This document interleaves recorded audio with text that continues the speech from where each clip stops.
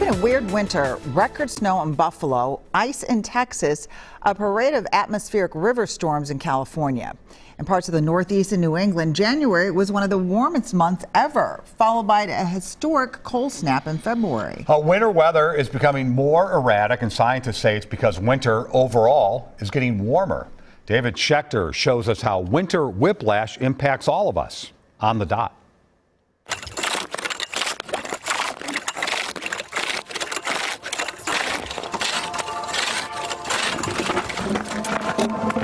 I can't believe I'm doing this.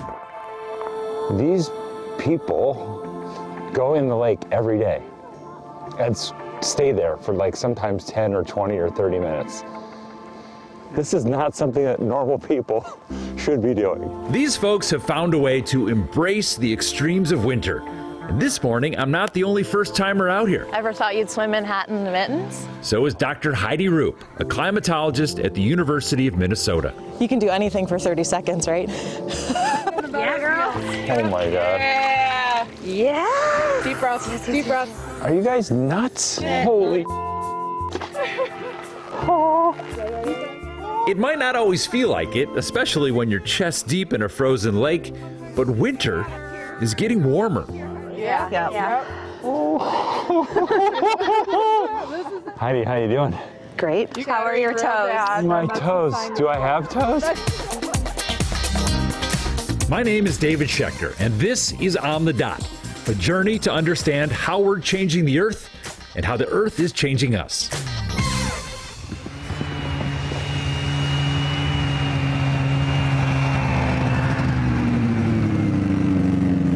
That guy in the zebra jacket, that's Dr. Andrew Schwartz. Man, you know how to make an entrance. How's it going? That's awesome. He's an atmospheric scientist with the University of California, Berkeley, and he runs the Central Sierra Snow Lab. 7 feet roughly, 190 centimeters. So evidently we were digging a pit of snow, and then we're going to go in the pit and we're going to talk about the snow.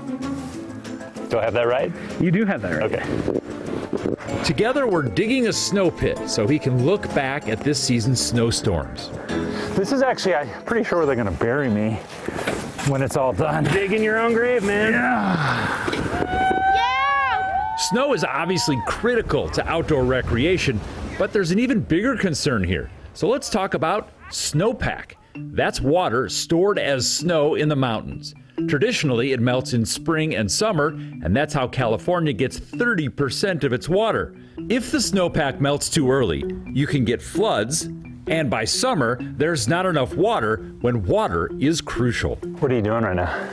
So the purpose of this whole pit is to give us a story about the snowpack. It has the different layers from different storms. We can see a little bit of ice there. 125, ooh, she's a warm one. So we get measurements of the temperature of the snowpack to figure out, is it ripe for melt? Is it still pretty cold? These layers of snow can have different temperatures depending on how warm it was the day it fell. The higher the temperature in the snow, the faster it will melt, a major concern in the era of climate change. Once that goes above freezing, that's when we can no longer have the snowpack, and this is all going to disappear and switch to What's rain. that temperature doing over time? It's climbing. We expect a transition away from snowpack and to rain within the next several decades. He knows that because the Snow Lab maintains the oldest continuous winter weather records in the country. For the month of January, for example, the minimum daily temperature at the lab goes up and down over the years, but the 50-year temperature trend is rising relentlessly towards 32 degrees, the line between rain and snow. What does the warming winter mean to the snowpack? The snowpack is less reliable and more variable than it used to be.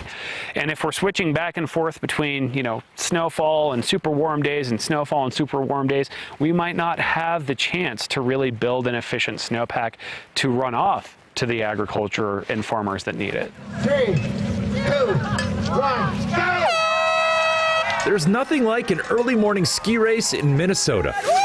This is a community that puts on big events to embrace winter culture. The strength of our collective and individual action. And they're striking up public conversations about how to lead on climate change. Like much of the country, Minnesota has had a weird winter. There's been a ton of snow. Who wants it? Who wants it? But when it comes to skating, some lakes took 6 weeks longer than normal to freeze. That's a goal. Scientists are reluctant to blame any one event on climate change, but Dr. Roop is saying they do see the larger pattern. We're confident saying that what we are experiencing as a whole in aggregate is what we expect from climate change, and that volatility, that sort of unpredictability, that weirdness, if you will, is climate change. Nationally, since 1970, winter has warmed in the Pacific Northwest by 1 degree. From Southern California through the middle of the country, it's around 2 degrees warmer.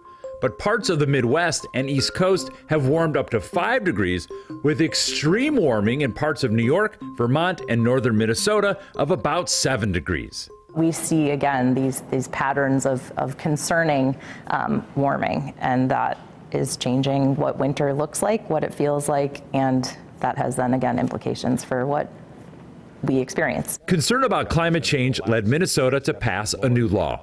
It requires all electricity come from renewable sources by 2040. Can this community actually be part of preserving winter? It seems like a pretty big, daunting challenge for one community to do. We as one community are not going to be able to change the trajectory of global average temperature. So if all communities or many communities come together and catalyze change, then the answer is yes. So the change in winter doesn't just affect communities where it's always cold or always snowy. Lots of places are dealing with these changes. I'm Paul. David. Nice to meet you. So I'm drinking wine during the day, like you do, with Paul Bush. His family has owned the Madroña Vineyards in Camino, California for over 50 years. And if I were really nice to you, we would be having some blue cheese here and everything. Why aren't you being nice to me? Paul's telling me consistently chilly winter temperatures are critical to maintaining healthy grapevines. They need to go dormant. They need to lose all their leaves and basically store up energy to push buds for the next year. The earlier you bud, the greater chance you're going to have a problem. And last year, Paul had a problem he'd never seen before. In February, it got unseasonably warm. As a result, the vines started to bud. Then came a frost that killed the buds. In March, it got warm again, more buds, another frost, and in April, it happened for a third time. Our harvest on the vineyards here, we lost about 70%. That's hard on a small family business. In addition to grapes, fruit crops across the country like apples, blueberries, and peaches also rely on chilly winters. That didn't happen in 2017 in Georgia and South Carolina, where fruit farmers sustained $1.2 billion in crop losses. There's the bud. Okay. That's next year's crop right there. And so this one will come out here. Take that out close to the trunk. To adapt to the wild swings in winter weather, Paul is experimenting with a new technique, delaying when he prunes certain varieties. Pruning it later, it delays the bud break. So you're protecting yourself against losing those really precious buds. Yep, but I think that's where all vineyards, all farmers are learning to adapt to what we can do.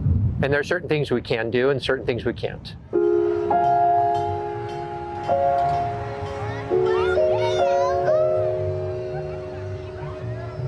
I mean, you got to embrace the season around you, right?